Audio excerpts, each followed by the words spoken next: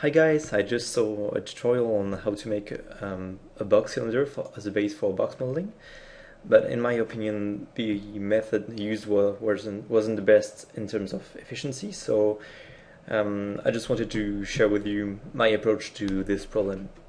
So to start, let's press Shift A to add a plane and Control 2 to add a subsurf modifier with a subdivision level of 2. Apply it. So now when you tab into edit mode, you're left with this.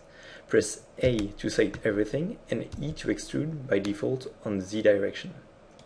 And you're done, no extra edge loops or anything. And what if you use another method and you're left with extra edge loops and you want to get rid of them? So it's really simple, just go in front view and press Z to go in wireframe mode.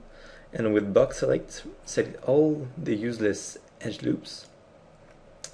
Now scale in the z-axis with the value of 0, so you're left with plenty of duplicated vertices, and with W and remove doubles we got rid of 160 vertices that we can now safely delete with X and delete edge loop. So that's it guys, I hope you enjoyed this tutorial and see you guys later.